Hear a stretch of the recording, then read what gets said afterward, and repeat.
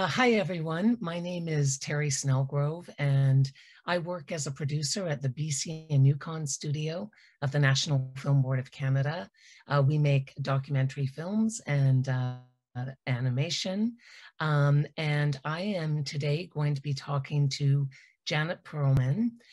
This is part of the Spark Animation Festival 2021, and this conversation is part of the Independent Auteurs track.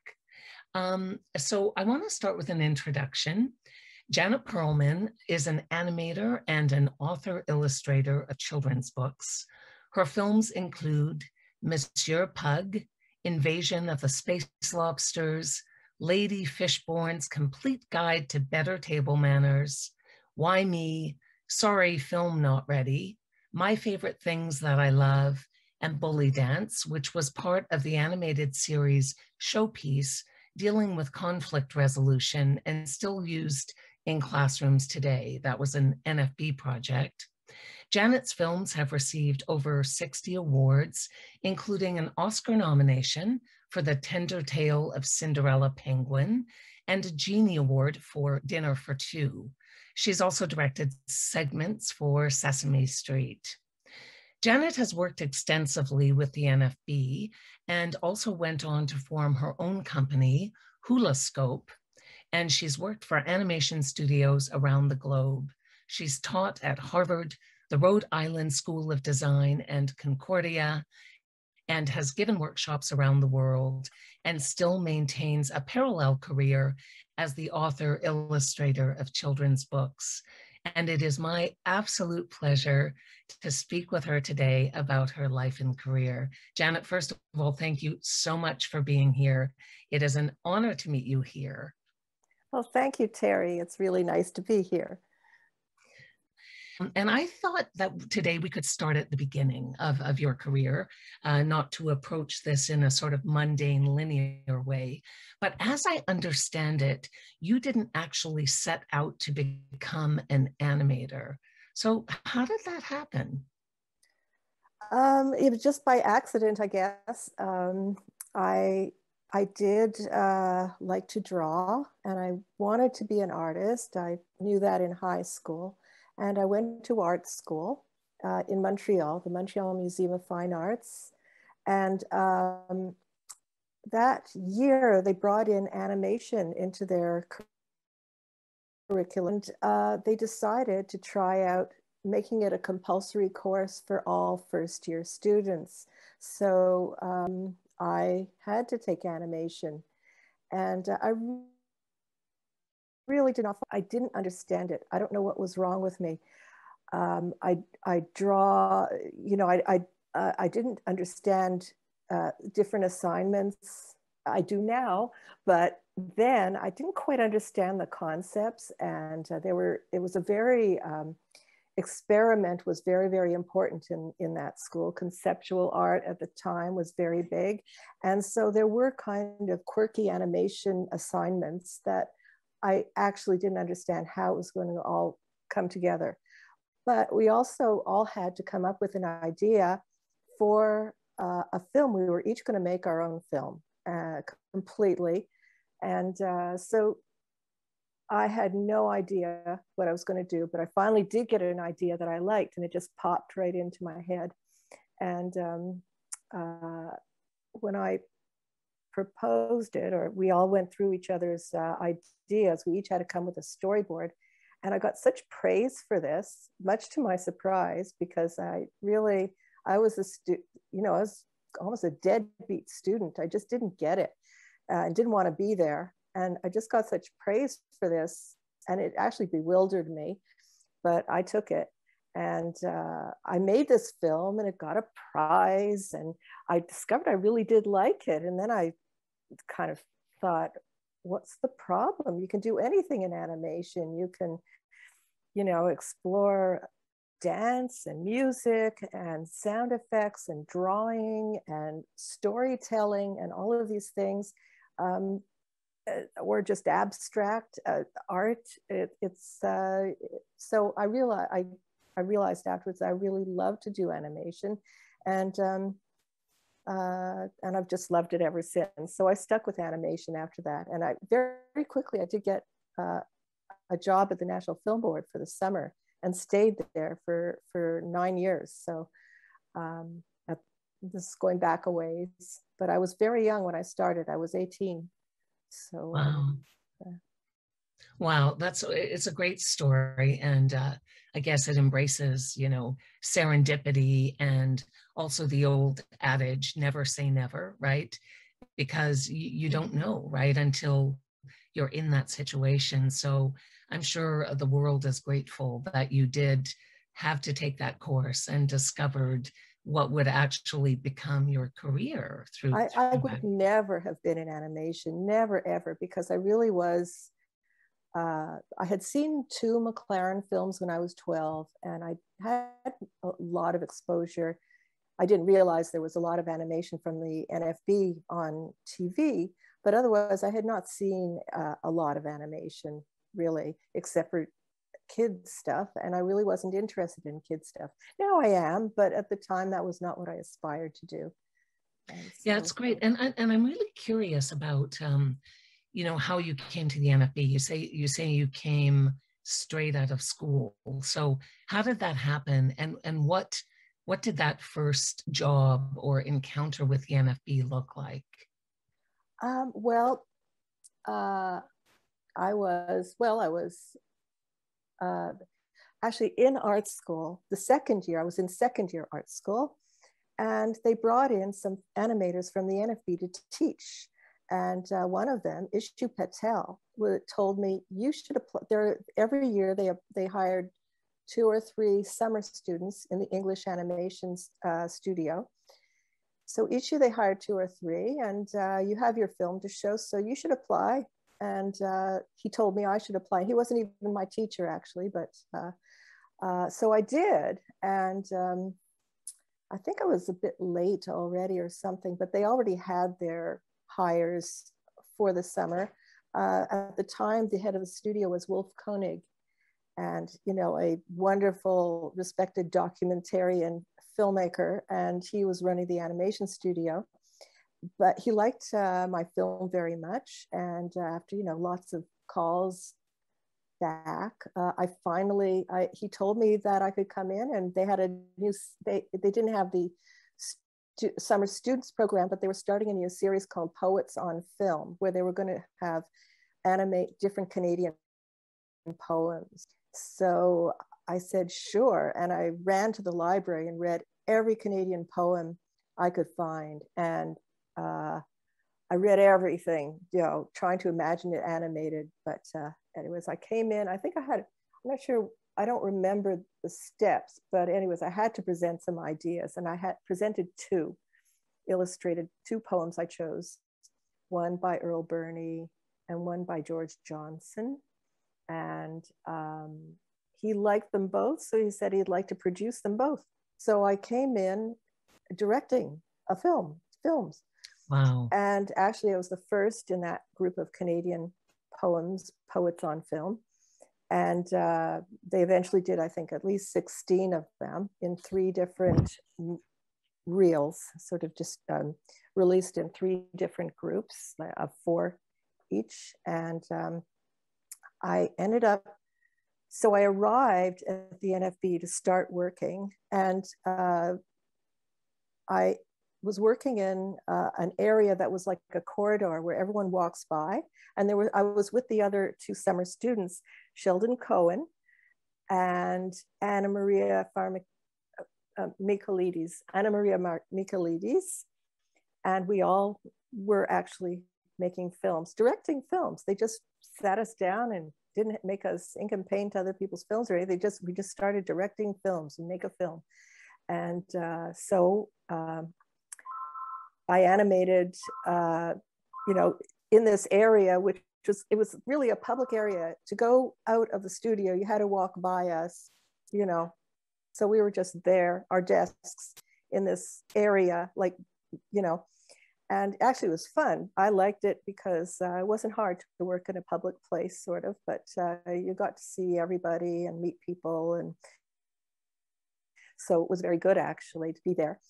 And I had a great time with Sheldon and Anna Maria, and there was a lot of camaraderie there. And I learned so I finished my poems really quickly. They were short, a minute each, perhaps a little over. So I finished them in a month, and which is very fast apparently. So Wolf actually gave me some public service announcements to do. So there was multiculturalism was a thing they needed to, at that time, the animation studio produced a lot of public service announcements, and films sponsored by other government departments.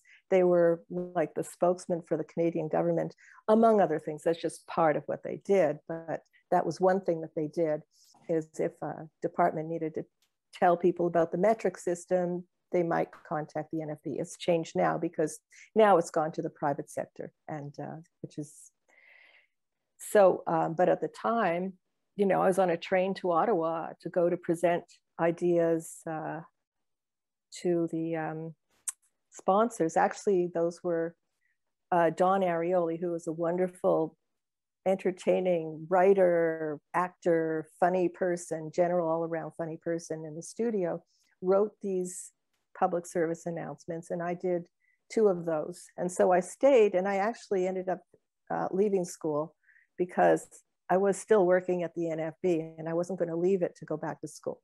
I figured I was going to school in order to be there. So why don't I just stay there? And I was learning a ton too, because I was working alongside fantastic, amazing animators. I was learning, I just had to soak it in practically. There were fantastic people working there, and I learned so much.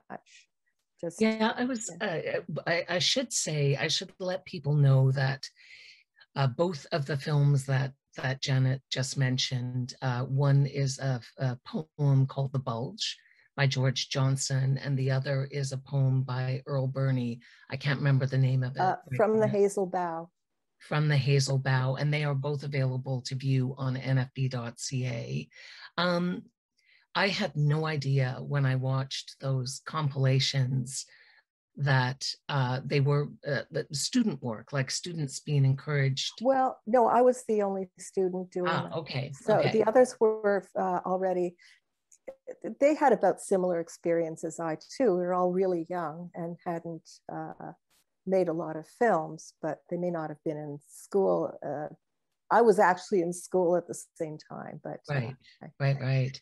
Well, I was curious because as somebody who has walked the hallowed halls of the old NFB on Côte de Liesse, and somebody who has worked with the NFB for a number of years, you were there. These 2 films were released in 1976 and 1977. So you were really there in the heyday, or what is reputed to be the heyday, where there were, amazing stories and things unfolding in the hallways, et cetera, et cetera.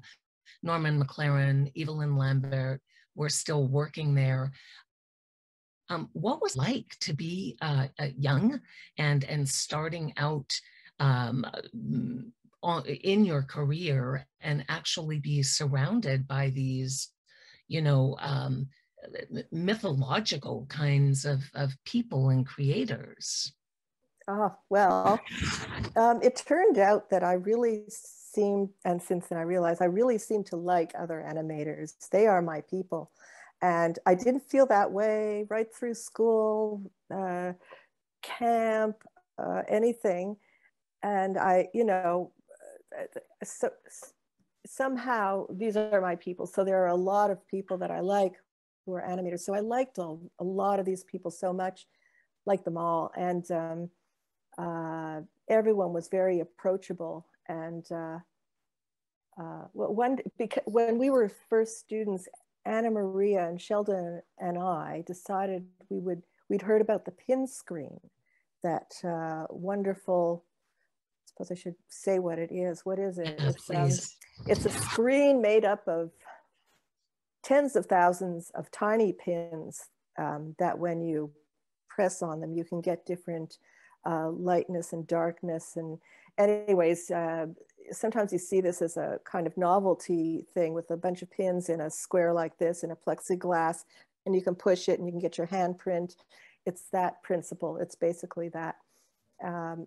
It was a very, very special, what do you call it? Art medium, a new and wonderful for animation. So we had heard that the pin screen, and there were just a few in the world, was in Norman McLaren's office.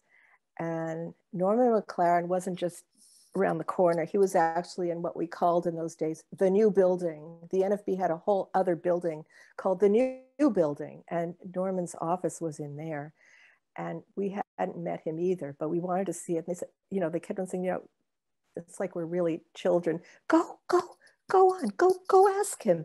So we said, okay, you know, so we kind of, you know, walk over. We're going to go now and ask Norman McLaren if we can see the pin screen, and we can meet Norman McLaren at that time. So we went all the way over. We get to his door. It says Norman McLaren. And none of us want to knock. so we were too afraid. We just thought maybe we should just go then. And then finally we knocked. He opened the door and we said, can we see the pin screen? And he said yes, and he was very generous and very welcoming. And we went in there and he showed it to us, and it was there, and it was Norman McLaren showing us the pin screen, and there's stuff all around in his office. And gosh, it was really nice. But, you know, otherwise I felt almost everyone else approachable. It was just that Norman McLaren was such a legend. We really, it was beyond, you know, beyond our, but it was great to work alongside all those people, because first of all, people were working in all different kinds of mediums. You know, there was Ishu Patel working with beads in one room, and there was John Weldon, who I ended up sharing an office with for like 9 years. I shared an office with John Weldon, who was funny, and brilliant. Doing wonderful drawn animation, special delivery, and there were, you know, people working under the camera and people working on. They also were doing a number of awfully commercial style. There was a public service, a 10-minute film being produced. And it was being produced like it was in a Hollywood studio with like rows of ink and painters and people, like, you know, real production.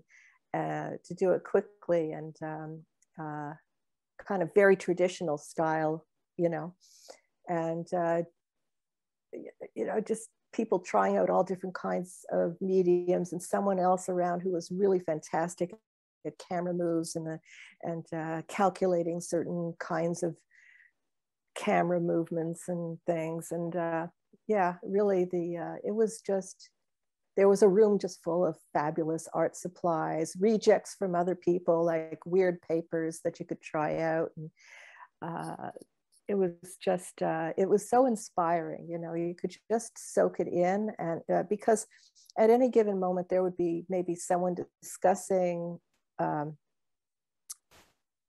let's say, what's the best way to do a certain shot.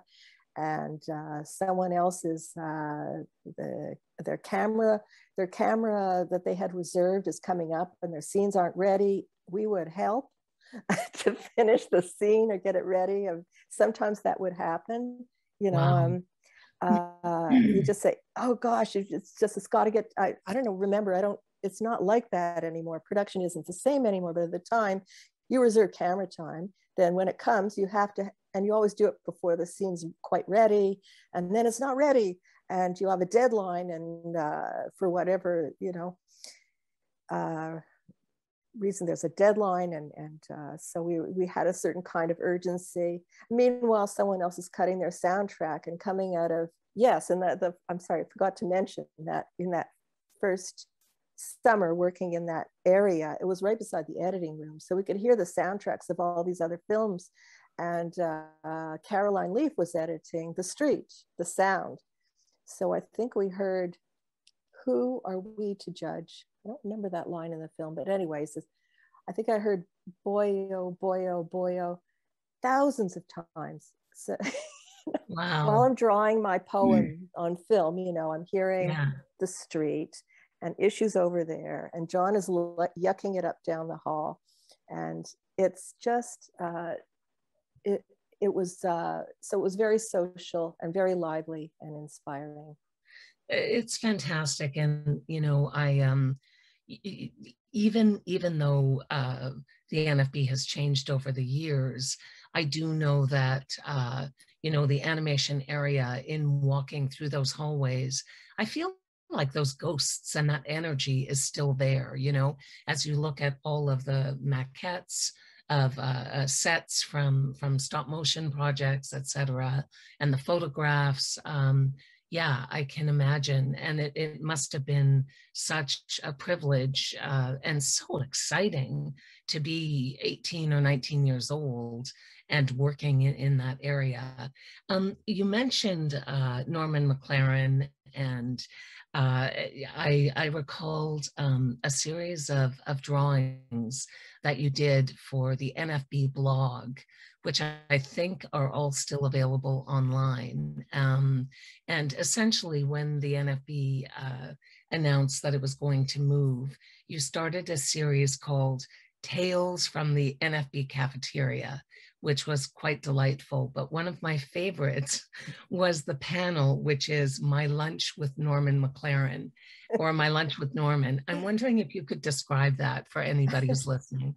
Well, every day. Another thing was there was a certain kind of camaraderie in the studio, in that we had breaks together.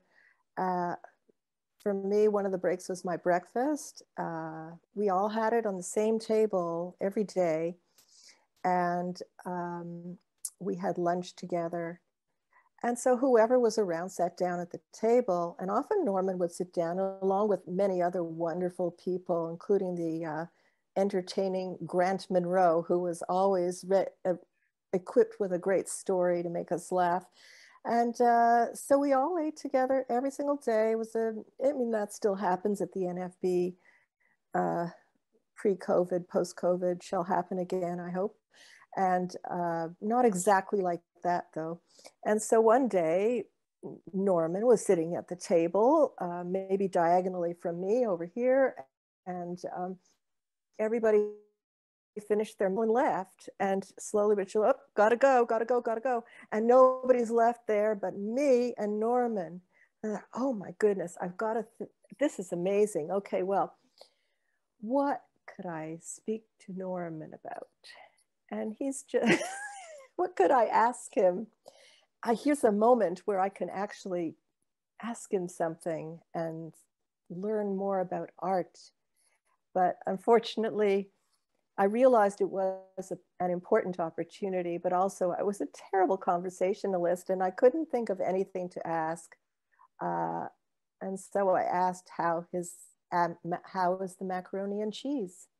And he said, fine. And that's it. All I had to Perlman, say. Lunch with Norman McLaren. It's such a great story. But it does say how he was part of the mundane, everyday living, like everyone else. It's someone would come in and say, Norman's night blooming cereus which blooms at night, one night every 13 years, is going to bloom tomorrow night. And this is a fact. Maybe it was, anyway, so it's just, the conversation was interesting, and it didn't always have to do with filmmaking. Right. So, mostly right. not, actually. Yeah. I mean, it's great because I think it's all of those kinds of conversations, not necessarily about the craft, that end up informing the craft, the storytelling, etc. Mm-hmm. I wanted to ask you, so in I think it was 1976, you made an animated film called Lady Fishborn's Complete Guide to Better Table Manners, which is delightful. For me, it was a real a tongue-in-cheek look at etiquette, and I felt like you were taking the piss out of sort of a classist idea. So what inspired that film? Was that inspired in part by the tales from the NFB cafeteria? You mean, By no, the actually, oh cafeteria, yeah, no? that's true. There's a connection, but no, at the time, it was one of my ideas from art school that was sitting around, because there was an old etiquette book, a 1920s etiquette book hanging around my house, my parents' house. And so, you know, I found it pretty funny, especially when it always assumed that you had these servants to solve all of these problems, you know. And yeah, so I just found it funny. And I just thought if you had goofy characters doing all these things or doing everything wrong while the soundtrack was busy telling you all these supposedly right things to do in every situation, that it would be funny. And yeah, I remember I had, after the public service announcements, I was invited to propose a film, and I had proposed a cowboy movie. I don't know, you know, I didn't really know what I was doing. Started drawing up this cowboy movie, and I did lots and lots of elaborate drawings, but it just wasn't funny. I wasn't I don't know, it wasn't any good really. And so I said, well, I have that table manners idea. Maybe I'll just propose that. So after, you know, showing the first storyboard of the cowboy movie, and Wolf said, yeah, well, maybe if you did this, or maybe if you did that, I don't know, it's not quite there, but maybe if you blah, blah, blah. I went off and drew up the table manners film.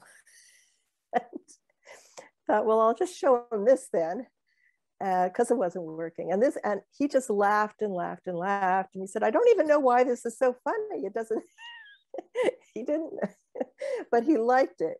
And in those days, you could propose a cowboy film and then end up with a table manners film. The NFB has gotten a little more rigid about things. You propose a cowboy film, you got to give them a cowboy film, or you don't, but you have to cancel one film in order to start the next film and then get that approved. But in those days, we just switched it, and it just, Yeah. it went for programming, just like everything did. There was a program committee, and they passed it, and I made that film. So. Yeah, well, it's such a great film, and I have to say, there's something really captivating about watching animation from years gone by. You know, the simplicity of lines on a page and the distinct look of film, and sometimes the very specific sound of dialogue and music on an optical track. So, how would you describe the style of your early work, if you were going to sort of put it into words? How would I just funny? Let's say certain naivety of my first films, because I didn't draw that well, but I kind of worked around it, I think, or so certain naive, naively drawn, quirky humor.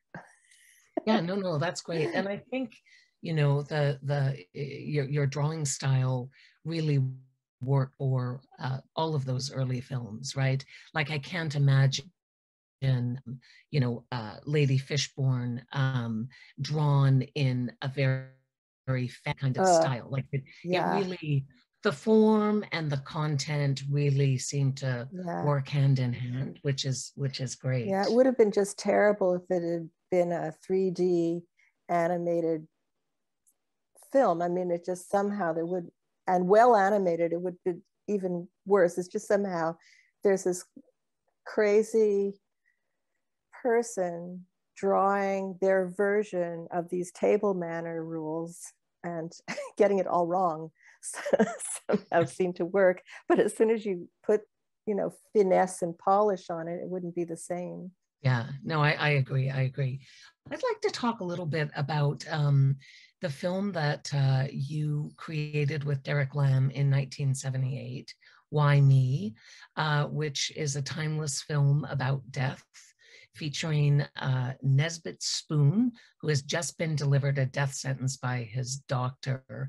And what I mean, it still holds up, although obviously we would never see a doctor smoke in their office today. That I maybe did, though. I did once. yeah, I really did. Oh no, I have no doubt. I grew up in Newfoundland, and I can't. People smoked everywhere. But where did the film come from? What is the story? Well, this here was Derek Lamb came in '76 to run the animation studio, to be the head of the English animation studio. He had worked in the NFB, and this he came back, and he had this idea already. He was a writer and director, and it was one of the projects that he was developing when he came.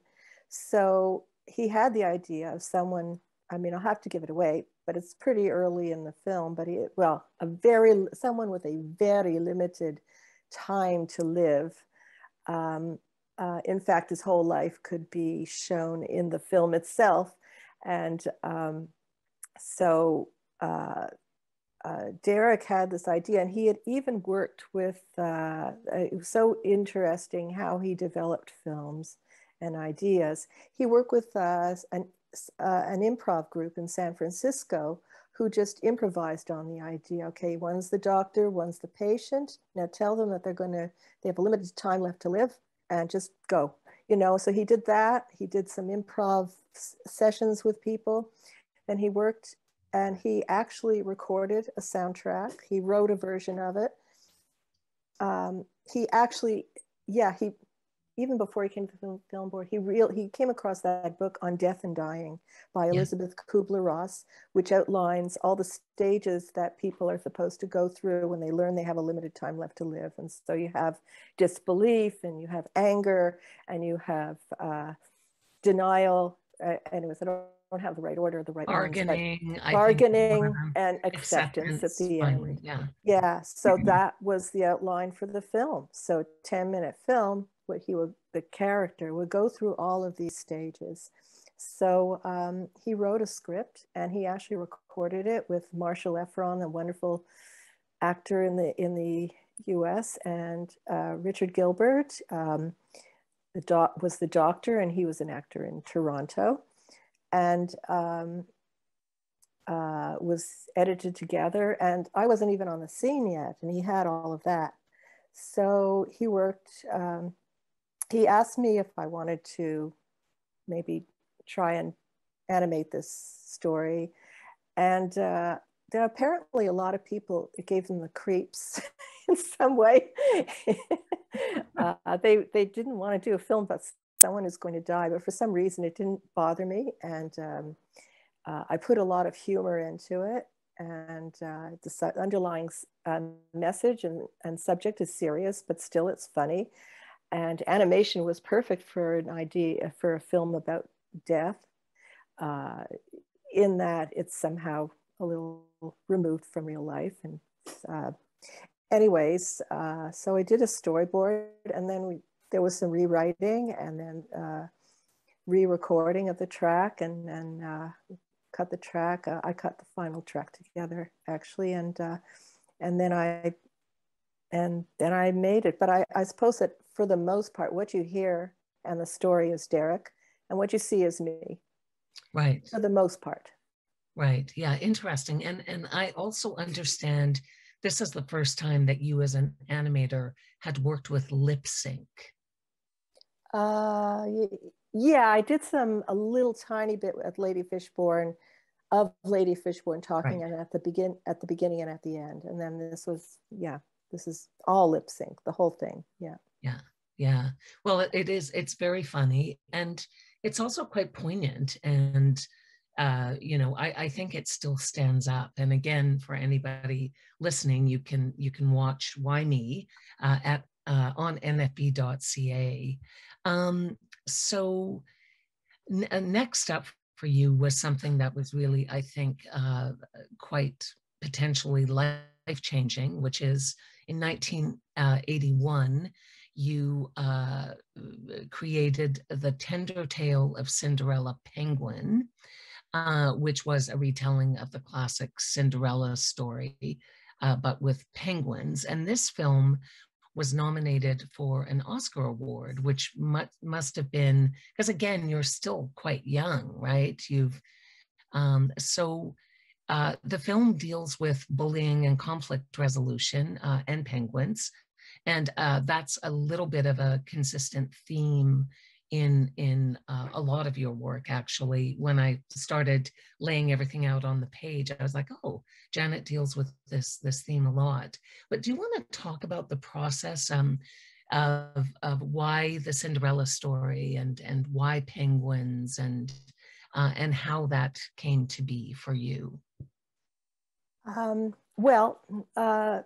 I was toying with trying to get a new idea for a film.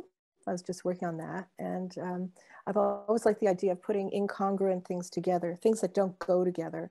So I was thinking about doing Macbeth with rabbits and or something like that. I mean, I think I was interested in doing animals. I was also working on a documentary called What the Hell's Going On Up There, which is being done out of the animation studio. And I animated some penguins to illustrate the fact that there are no penguins in Canada. So I did an elaborate penguin cycle where it could just go on forever. And I enjoyed that. And somehow I thought I would like to animate more penguins, and thought, well, I don't want to use words. I don't know why, but somehow I didn't want to use words. I wanted to just tell a traditional story, but without words. And I had to pick a recognizable story so that people knew what was happening. So Cinderella, everybody knows Cinderella.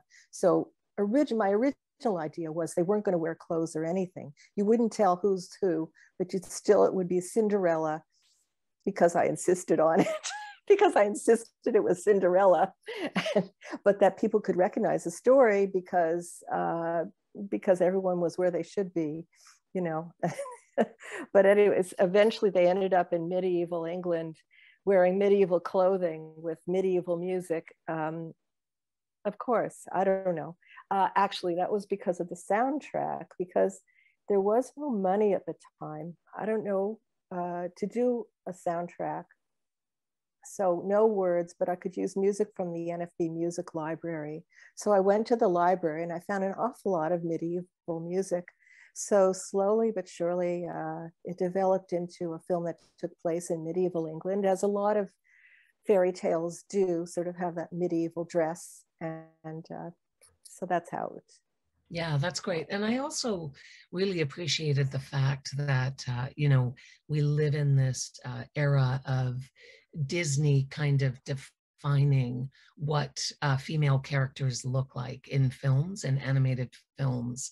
And I read somewhere that you had considered this and said, well, a penguin is just a penguin, Yeah, well, she was the most beautiful penguin in the land, but yeah, at the time, the original idea, without any clothing or wigs or anything, it worked a bit better maybe. And the idea was that she would be the most beautiful penguin, but they all look the same to us, and so we would never be able to tell. I didn't like the idea that only the beautiful ones were good and the sisters were ugly, and they were evil and mean. And but I ended up plopping a blonde wig on one of the penguins and calling her Cinderella. But still, it was hard to say that there was much, that she was any more or less beautiful than the others. And so no eyelashes on her. Yeah, no eyelashes, no nicely, what is it, the Cupid's bow lips and all of that sort of thing, which is great. You also turn this into a book at a later date, right? Mm-hmm. Yeah. So is there a lot of crossover for you? I'm assuming that animation comes first and then books come second in terms of the creative trajectory. Is that a correct Yeah, for assumption? me, that's how it's worked out. That I've been able to make 2 books out of NFB films that I've made. And it was quite a different consideration to make the book. I had to redo the drawings and I had to put words to it, which they didn't have before. But generally, no, I've never done a book that was made into a film. So, but I've been tempted by it because I've had a film that I've had a lot of trouble getting off the ground. And I feel like if I made a children's book of it and it had some success, then it would be easier. But I might not be keen on doing it after because I've already done the book. I don't know. But yeah, it's usually people do have books and they make films of them, but I seem to be doing it the other way. Yeah, For yeah, 2 of so the books. interesting. Yeah. So interesting. So a few years later, you made a film. This is not an NFB film, but it is available on your website called My Favorite Things That I Love. And the film has been described as an improv session, and I found it hilarious. I love, you can start to see in terms of your development as an animator, you're working with drawings, but you're also now bringing, there are some objects in there, like the Dutch girls with the Q-tips and things like that. And I'm assuming you created it while you were teaching at Harvard. And I was curious to know, how deep was the improvisational aspect of the making of this film, Janet? Well, you know, I guess it wasn't totally improvised, but I mean, I had to improvise in order to come up with the idea and the story. But it's just that when I executed it, I was teaching at Harvard, and they have an Oxbury animation stand. And at the time, equipment to make films was not as accessible as it is now. In fact, everyone can make it. But at the time, I made a film because I had access to an Oxbury animation stand. So I decided I would, it was really without a grant or anything like that at the time. But I knew that I would have to be called away from doing this film. I had to put it down a lot of times. So I designed the film so that it's in sections and I could finish a section and then put it aside, which is what I did. So it took a few years to do. But it's based on all of the kitsch and junk that I have around my studio or my office at home. I collect horrible objects and, you know, crying clowns and velvet paintings. And I just thought, I like the idea of doing a film that nobody wants, you know, like every film I've done, I made a proposal, I've done a storyboard, I did a storyboard and I proposed it, and then, you know, it got approved. And then this was one that was just for me. I had also spent about 10 years at that point working on other people's films and projects and not on my own. And so I had this hunger to do something, and I had a camera. So no excuse anymore not to have another film. I was living in Cambridge, Massachusetts at the time. So I wasn't working at the National Film Board. And so I did those, storyboard the whole thing. And I commissioned a piece of music. And I had some friends in Boston who were commercial music studio or service, music service. And I gave them some old Leroy Anderson music that's, you know, that for inspiration. And Holiday for Strings, I think is one. And then I showed them a lot of my kitsch collection and said I'd like it to be in sections. So to start off with Happy, I gave them a whole bunch of them and I didn't give them an order.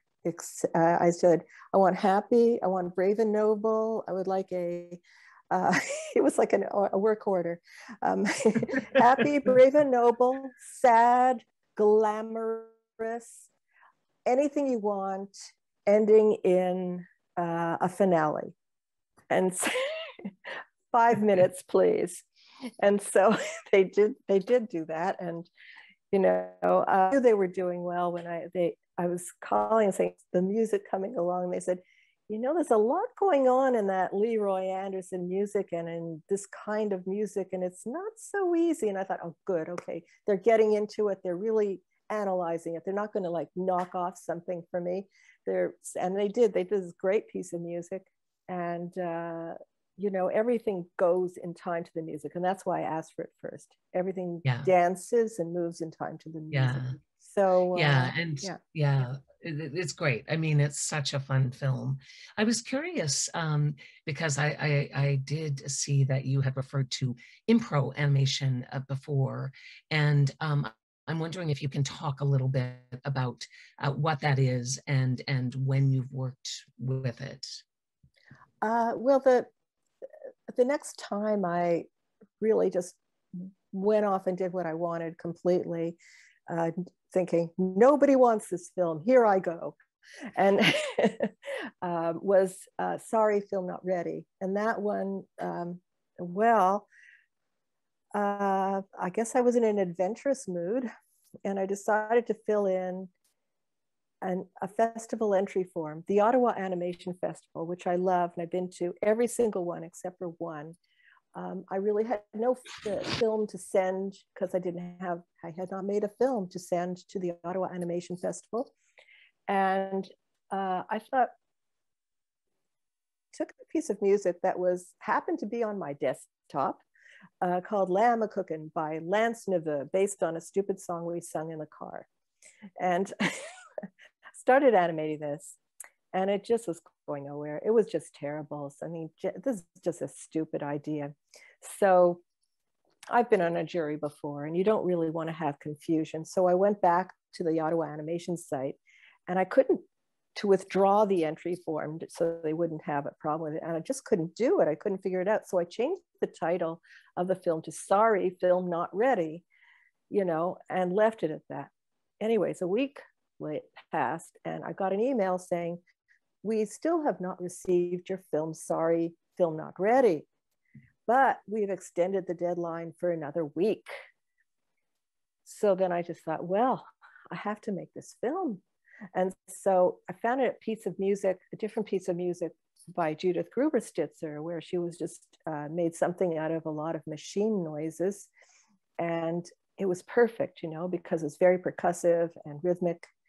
And I sat down, and I'd say this is where I did improvised animation, because I sat down like here now and said, okay, I'm going to make the film now. And I had no idea what I was going to do.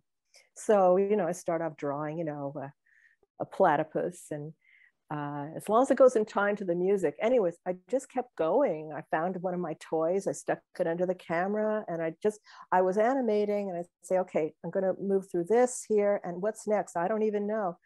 But it was really like that. I really didn't know what I was doing, but I did connect everything, you know, because it was digital also. I could sort of connect to anything, and I did the whole thing drawn in the computer for the most part, except for photographing some puppets, toys and things. And, you know, it was fun, because what happened was also that there were some parts that were kind of funny, and it was just what I wrote on the screen, which was film almost over. Yeah. Film will be over soon, you know. Well, if they're bored, you know, or here comes the good part. I didn't put that in, but, you know, it's stuff like that. It was self-referential, and, you know, it's not much work to put a little sign message on the screen. That doesn't, okay, killed another couple of seconds there. And, you know, it was. Well, it's very funny. I mean, you know, film, I think your credit is film not finished by Janet Perlman. Music not finished by Judith Gruber-Stitzer.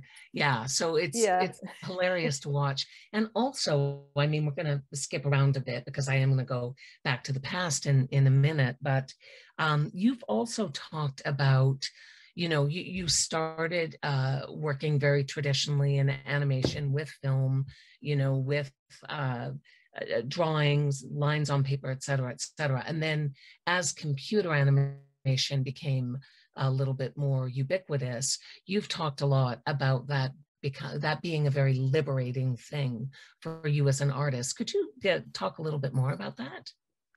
Yeah, well, actually, I was interested in computers since very early. In fact, John Weldon, who I shared an office with, he gave me, he was a whiz at computer things, brilliant. And he gave me basic programming lessons in BASIC, but I actually wrote some programs to help my animation, very rudimentary. But my brother gave me, who was also in computers, gave me a home computer in 1980. So I had a computer in 1980. It was a Commodore 64. And so I used it from then on. And, you know, then I hopped onto the Apple bandwagon when that came around. And I used it a lot, but I only did yucky graphics on both of those things. I tried to do them, but I couldn't do anything that I could really use.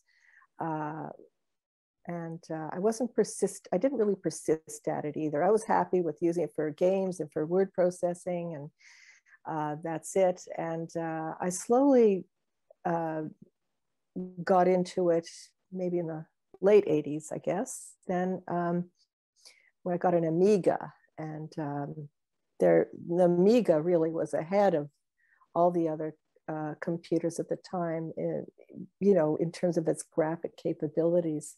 And it, you know, it's, in fact, one of the programs that was made for the Amiga, those people went along and ended up developing it into TV Paint, which is a program I use now. And I mean, it's been through different owners, I think, in different, you know, but they're, you know, when I first got TV Paint and I looked at the manual, I had to write to them for something, and I asked them, are you a bunch of old Amiga guys or what? And they said, you guessed it, you know, Deluxe Paint 2 is what they had worked on. So anyways, it was interesting, but gee, what were we talking about? Computers, yes. Yeah, we were right. talking about how it was a liberating, or could be perceived as a liberating thing for you. Yeah.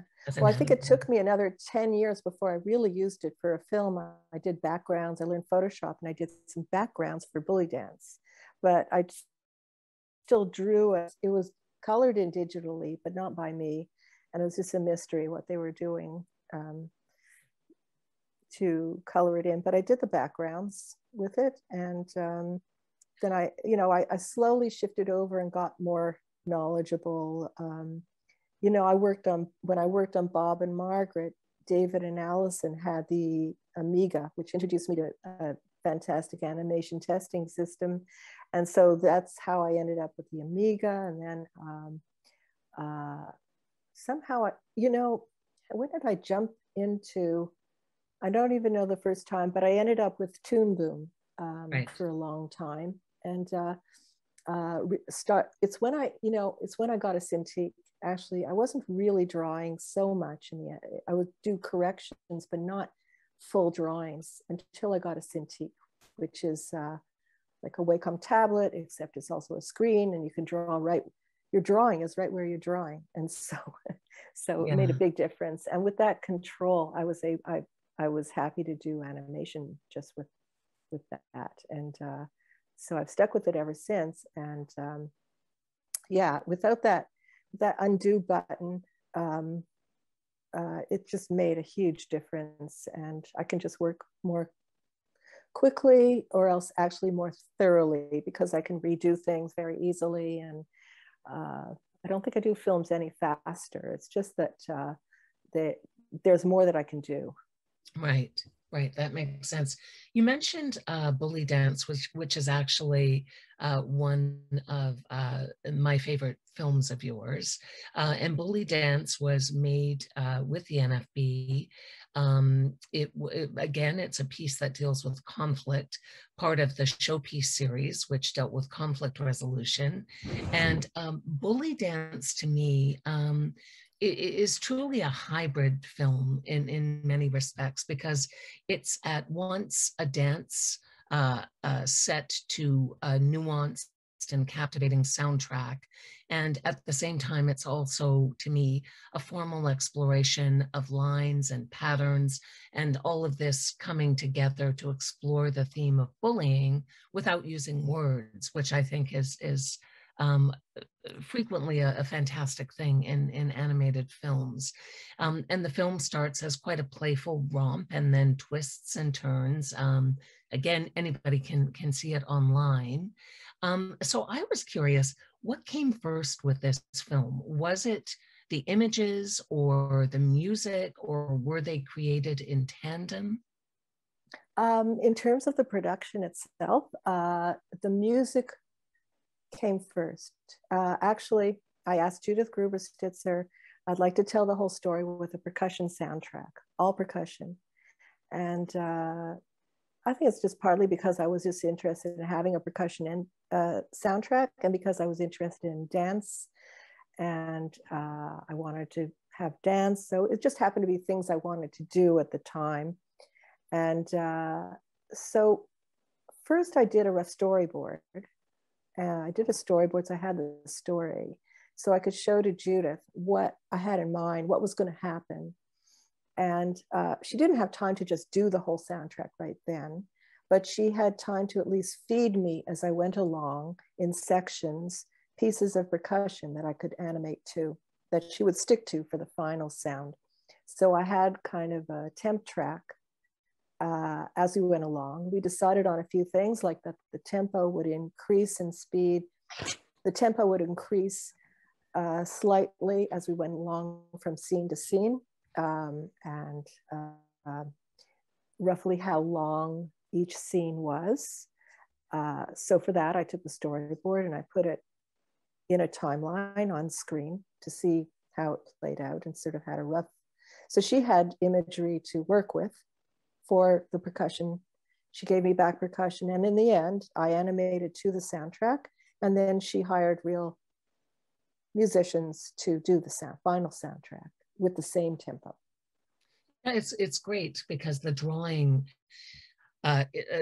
style inherently has this sort of percussive quality, you know, with all of the lines and the patterns, and so it's so beautifully integrated.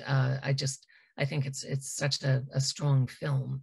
And I wanted to talk a little bit more about collaboration to you. I mean, obviously, in animation, it is a collaborative form, but sometimes working as an animator also means working in isolation.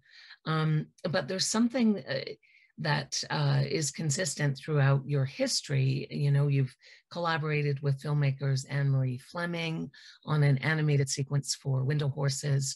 You collaborated with Jeff Chiba Stearns on Yellow Sticky Notes. You worked with David Fine and Allison Snowden on Animal Behavior.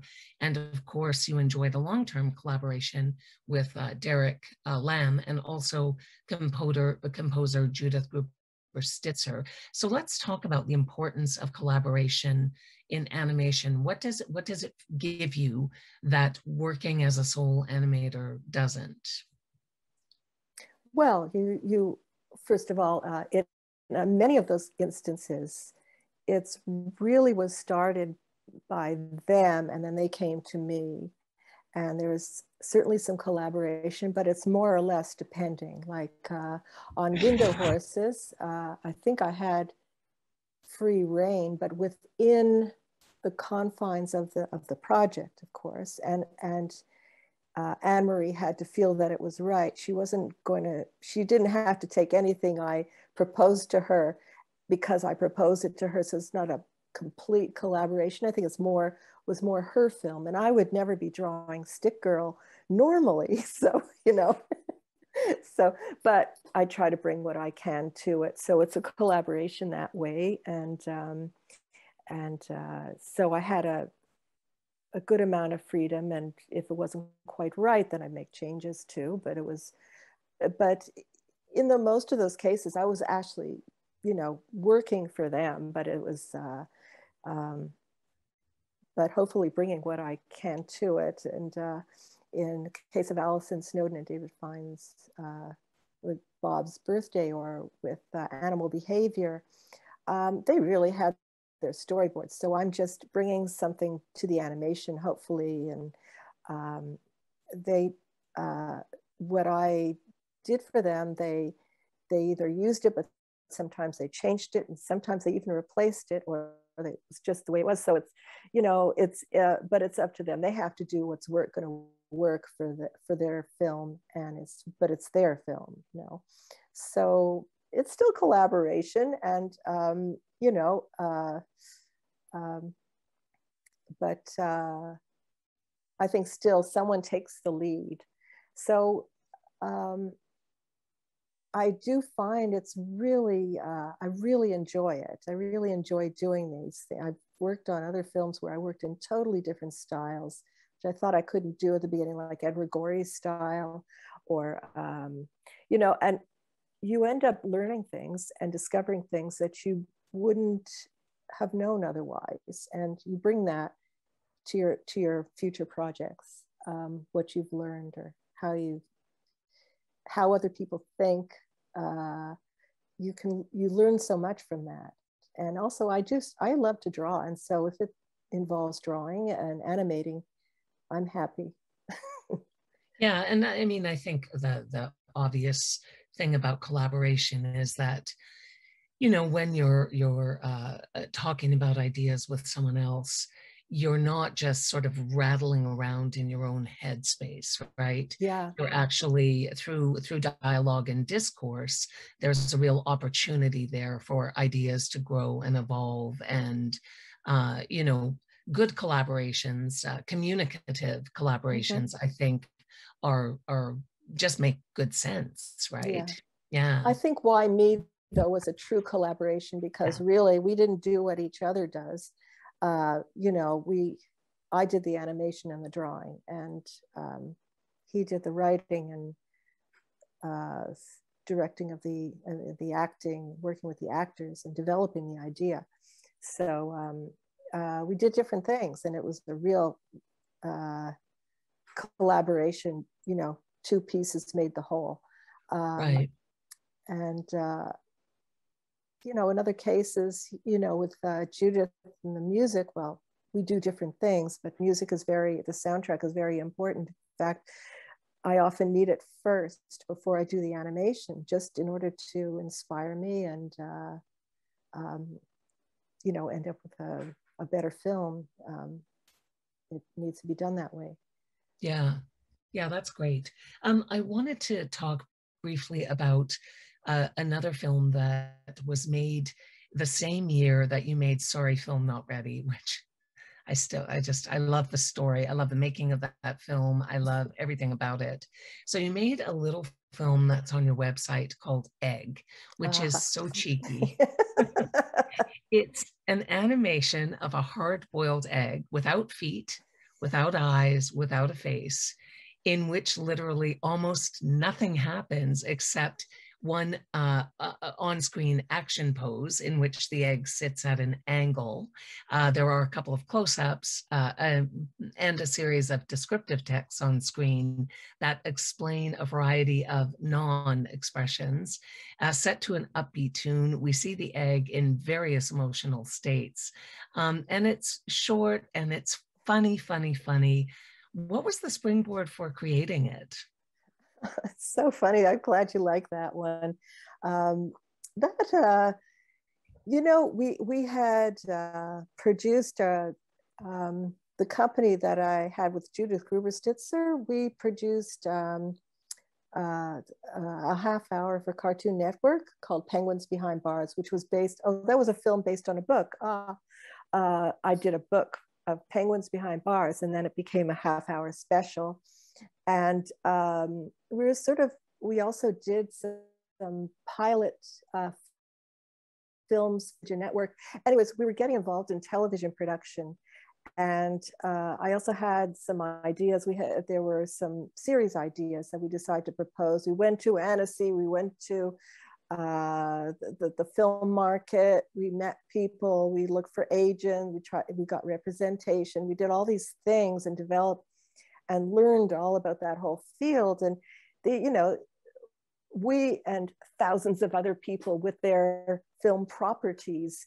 And I just got struck by the film property and how, you know, okay, so here it is, you know, Budgie, the budgie bird, and he's very educational and he knows everything and he's this and he's that.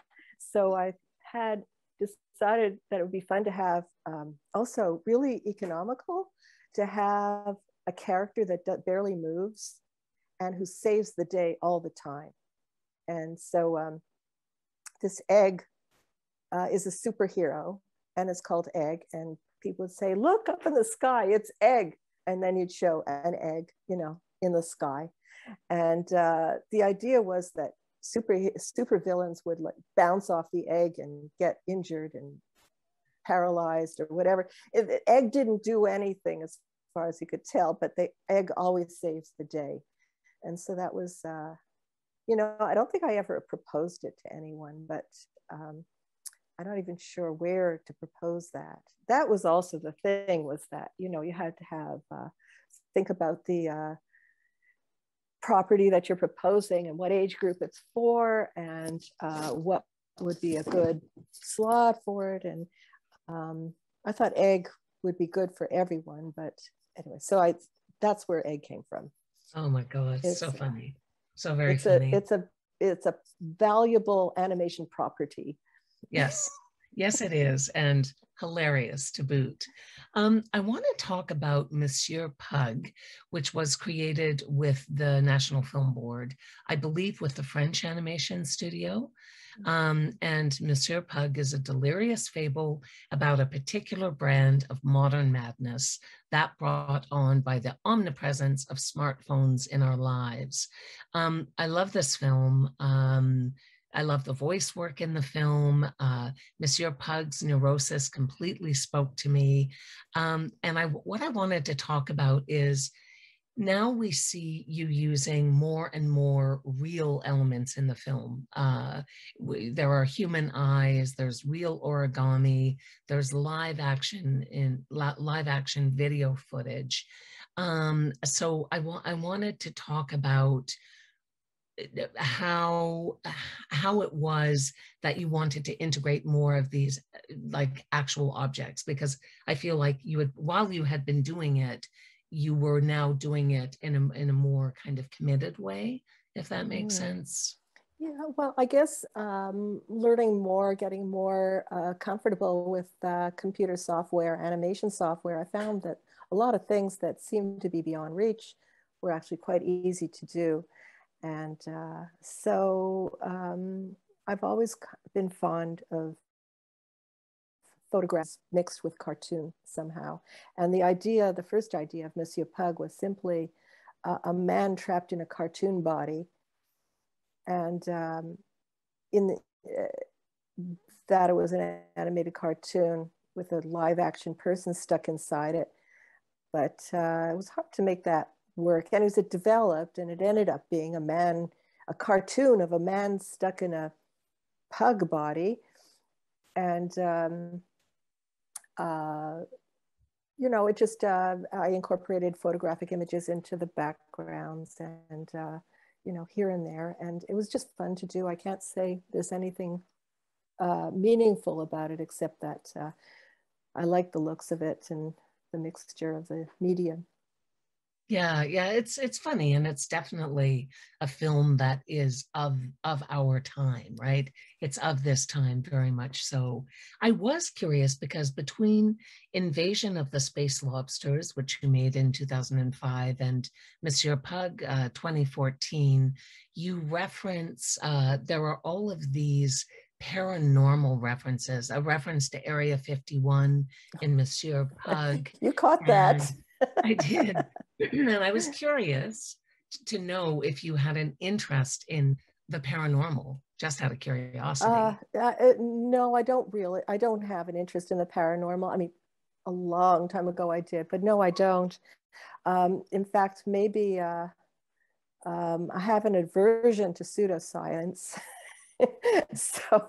so a lot of things I will, you know, I can't say much about Area 51, except I threw it in there because it was fun, you know, because it makes you think of a whole other subplot that could be happening, you know. So it was fun to mention that, you know, the mysterious Area 51, but I can't say I know much about that. Yeah. So yeah, fun. I found myself wondering what would happen if Monsieur Pug were to hang out with Anne-Marie Fleming's dog in Old Dog and some of the critters from David Fine and Alison Snowden's Animal Behavior. And so I went down this rabbit hole of imagining Monsieur Pug with all of these other NFB animated characters, and it was fun. It was fun. I wanted to talk about a residency that you did in 2014 at Les Musées de la Civilisation à Quebec, in Quebec City. Pardon my awful French, everyone. The resulting piece, called Je sais ce que j'aime, I Know What I Like, is a fabulous short film. For me, it was a reflection a little bit, or you know, there was some sort of homage to 1994's My Favorite Things That I Love. I found it easy to see threads from your early work, as well as your contemporary work reflected in this short. But I was really curious to know, because I had read something on the NFB blog when you were preparing for the residency, and you were uncertain as to how it was going to go because you were animating in a public space, and you were uncertain what would happen when all of these people would start talking to you. And so just out of curiosity, how did that go? Oh, it was great. You know, they had a wonderful exhibition of animation, fabulous. It was beautifully done. This exhibition of animation at the National Film Board, they had, it was just wonderful. People could make animation there as well, and they could look at the history and how wonderful objects that were there and beautiful artwork. And there I was, one of several animators who spent a time at the museum over that summer or over that year. And each one would have a 2-week residency and make a film in this space. So I was actually part of an exhibit. So I was surrounded by plexiglass, and I had just had a computer and a Cintiq, and I set it up so that the screen, there's another screen facing out so they could see what I was drawing. And then there were holes in this plexiglass so I could like speak to people and answer questions. So I thought it was like a zoo. It was funny. Well, it wasn't packed all the time, but schools would come in, you know, and for the most part, they look around the exhibit and then they want to make some animation. But most of the questions I got were from people who wanted to know how to get into animation or how to do it, or how, if they want to get started. So most of them were interested in themselves doing it. And so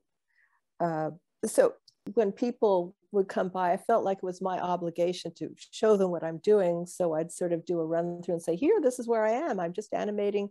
I actually got a little piece of music and I was animating to the music, and I explained the project. The project in this case, we had to propose projects, and I proposed that I photograph things or get images of things that were in that museum and incorporate them into the film. So I got some pictures I was able to take of, had to get permission to take some pictures of certain exhibits. So I have, you know, articles of clothing from New France and, you know, just old things, old artifacts. And then I also took pictures of the walls and the granite for textures. And then I went into the cafeteria and I took a picture, you know, of a donut and, you know, the pieces of, you know, coffee cup and things, and all those things ended up. And then Norman McLaren's, a chair that he'd used in the film A Cherry Tale, was hanging and I pixelated that, put that in the film. So the film doesn't make much sense either, but it really was never meant to, it was just meant to be a stream of consciousness thing. And there again, I didn't know what I was going to do next, but there was very little pressure. It was okay. Once I start drawing, I actually think, oh, these people just go away. I'm really enjoying animating this. And then, but it really wasn't a problem. I'm also good with being interrupted. So, oh, that's not one great. of those. Yeah, not one of those. I don't have to work in a cave. I really don't. And, right. I guess the training from working in that corridor at the National Film Board when I started. Yeah, that's a beautiful, bringing everything full circle. I do have a couple of sort of short snapper questions. So I would like to close with a handful of fairly straightforward questions, what I'll call the quick snapper round. What is the longest period of time you've spent working on a film? 18 months, but I'm about to break that record, but 18 months, let's say. But it's hard to say, when sometimes the development takes a really long time, and I spent a long time developing, and then there are gaps in between. So sometimes on the calendar year, it would be even longer, but, I do very, very thorough development of certain types of films, not the ones that are improvised, obviously, no development there, but, it can be very long, but still what I'm doing now, I think is going to be the longest. So yeah. That is one of my questions, but my next question is, what is the shortest period of time you've spent on a film? Well, a week. That film I spent,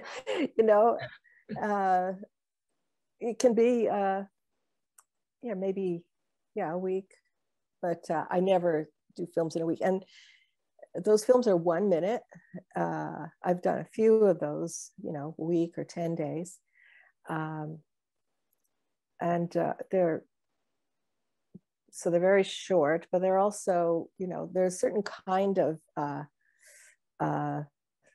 depth that they don't have. Fair. Yeah. Fair. Yeah. Janet, what advice would you give to emerging animators? Well, if you're in school, take advantage of that, because no one is telling you what kind of film to make yet. No one's telling you you've got time, because you have to make films. Your film is going to be, your film or films are going to be, it's going to be your portfolio. And in the end, if you want to work in animation, which is what I'm assuming, it's your work that you've done, which is going to speak the most the most for you. And your degree won't make a difference. It's your portfolio. And if you're not in school, keep drawing. You can animate, get going, just get doing it. Don't, no more talking, just draw. And if you make a really stupid stream of consciousness film, well, you don't have to show it to anybody, and you can just go on to the next one. Sage advice, sage advice. And my last question is, what are you working on now? Are you at liberty to tell us anything about it? Yeah. I'm working on 2 films, actually, though not at the same time. I'm mostly working on a film for the National Film Board right now, which is based on the song Complaint pour Saint Catherine by Kate and Anna McGarrigle. And it's a much loved song. And I've always loved this song. And it's a 5-minute film. And it takes place in the metro of Montreal. And it has lots and lots of characters because it's the metro. But it's funny. It's very funny. And I hope in the end that it's something that makes people laugh and also has a warm feeling about it. the other film is sort of a more experimental kind of film, which I have a grant for from the Quebec Council for the Arts. And it's basically, it's an expansion of a film I made called Let's Play Like It's 1949, which was use of old educational footage and my adding some animation to it. And that should be fun. It's a lot of fun to do. And I'll be getting back to that. I do bits and pieces here and there, but to really finish it, it'll be a little while because of working on the other film. It's a black and white film too, so. Fantastic. Janet Perlman, it has been such an honor to spend this past hour and change with you. I hope that we get to meet in the real world someday, either at a film festival or at the NFB in Montreal.